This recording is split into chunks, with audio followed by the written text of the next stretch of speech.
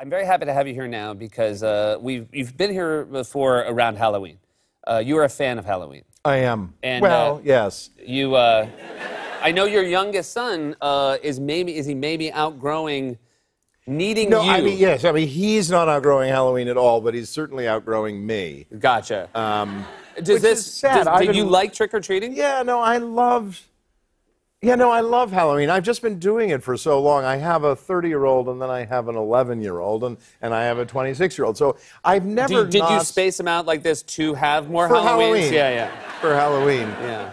I mean, it's just how it turned out in terms of Halloween. But you knew right away. You were like, "This is great for Halloween reasons. Work out." Yeah. Yes. I mean, as soon as the last one started to get a little bit older, I realized we better start working on the replacement for Halloween. Yeah. But anyway, last year, my youngest son, said, Dad, I don't really need you to, Papa, he goes, I don't really need you to go trick-or-treating with me. I was devastated, really. Yeah. Had you already bought a costume for yourself? Well, I've always had a costume around the house? Yeah, I mean, we have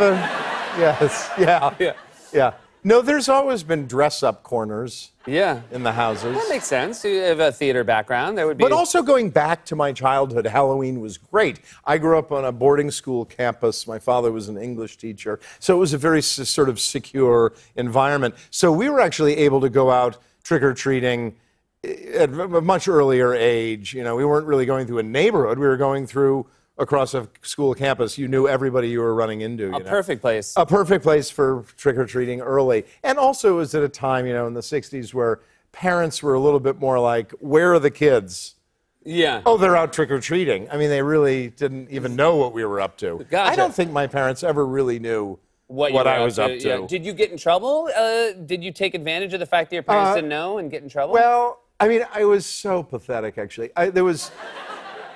I think I had sort of heard with other friends that, that somehow egg throwing was involved in Halloween or soaping things up and everything. But we didn't really relate to it in any way. I just don't remember really having a real frame of reference for that. Like, really what you do with the egg. Like, what are you going to egg? We're not going to egg other kids because we know all the kids are our neighbors. And frankly, we're walking around with them. Yeah. So who are you going to egg? Yeah.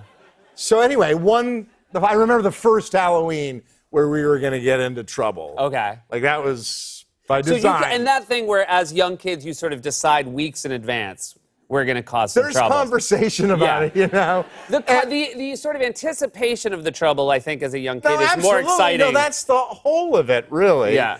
And so there was some discussion. The soaping we really didn't understand. I still don't understand the soaping. Understand soaping. Anyway, so we didn't understand that, but the eggs, I guess. I love eating eggs, and then I knew for the egg toss on the 4th of July. Right. I knew Were about that. Were you concerned at any point that you thought egging was preparing eggs for people to eat? Yes. Leave an omelet and ring the doorbell and and then they step in it.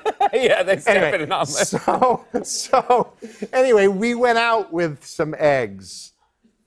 It was so pathetic. What did you end up doing? And so we go out with some eggs, and we're taking them with us, and I don't even know how we were carrying them, but, clearly it was a lot of like, with the eggs, and we took them, and we went to the Perkins house. I mean, Mrs. Perkins, I had sort of a crush on Mrs. Perkins. I thought she was so, I don't know, maybe the whole egg of it all was probably like, how you'd like kick the girl you liked sort of in the shins in the playground. Or you were using the egg to flirt. I guess. I don't know. I thought she was great. I really. You were hoping she'd wake up and go, oh, eggs.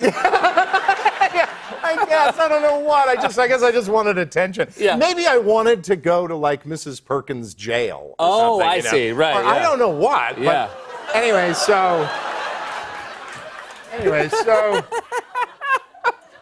we go to trick or treat at her house or something, and we didn't even like throw the egg. We sort of like dropped it. I'm not even sure, to be perfectly honest with you. I mean, it's a long time ago. I'm not even sure if maybe we dropped it by accident. I see. I mean, it really could have been as pathetic played it off as that. As like, right, but we egged her doormat. Right. It's like, anyway, I know an egg broke on her doormat or whatever the hell it was. Well, so then we leave that house and we head off, and everyone knows the next house. I mean, she knows the next house. It's the one that's right up the road, And of course, the next house is the McVeigh's house, and Monk is with me.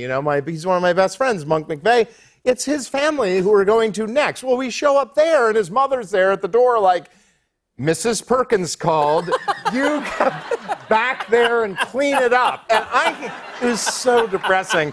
Because, we get there, and she's standing there with this beautiful smile on her face and a roll of paper towels in her hands.